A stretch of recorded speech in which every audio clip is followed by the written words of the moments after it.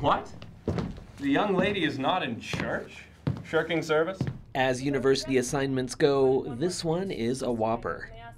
U of S drama students are wrestling with Bertolt Brecht's Caucasian chalk circle, which features, among other elements, 2 ancient source materials, a play within a play, musical accompaniment, and a cast that numbers 37 actors. It's a huge cast, very much an ensemble piece, which is a lot of fun to get 20 people on stage at once and see what happens. It's a lot of work directing, but a lot of fun to watch. It's got so many elements to it that are really nice to explore as a young potential actor. Getting on stage itself, but studying a theater piece like Brecht is really valuable just because, it's got a little bit of historical context. He's a very influential writer.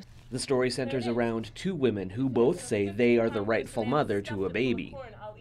Brecht used both an ancient Chinese tale as well as the biblical story of the judgment of King Solomon as inspiration. It kind of explores the idea that motherhood isn't based on blood all the time, and it goes a lot deeper than that, and that relationship between, it's blood versus the actual role of being a mother.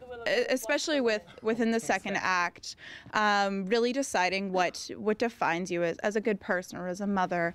And it's important those involved in the production of the play get the interpretation right. As for many of them, it will have a direct impact on the marks they receive. We're pretty much graded from the very beginning to the very end, and it's to do with your entire process through the whole thing, and also just doing any of your script work.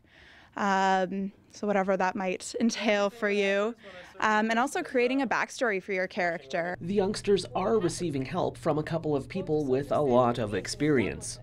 Veteran actor, teacher, and author Dwayne Brenna is directing, while local musician Sheldon Corbett composed the score. The music just brings absolutely everything together, so in that sense, we kind of got a head start because it folds together so nicely with the music. Makes it a little easier to follow. And even though the story may be complicated, Brousseau says there's a simple reason to see it. The man who wrote the work originally. It's Bertolt Brecht. It's the only chance you're ever going to get to see this guy do his thing. So come and watch it. It's like seeing Shakespeare for the sake of seeing Shakespeare. You should see Brecht for the sake of seeing a Brecht play. Caucasian Chalk Circle plays at Greystone Theatre through November 28th.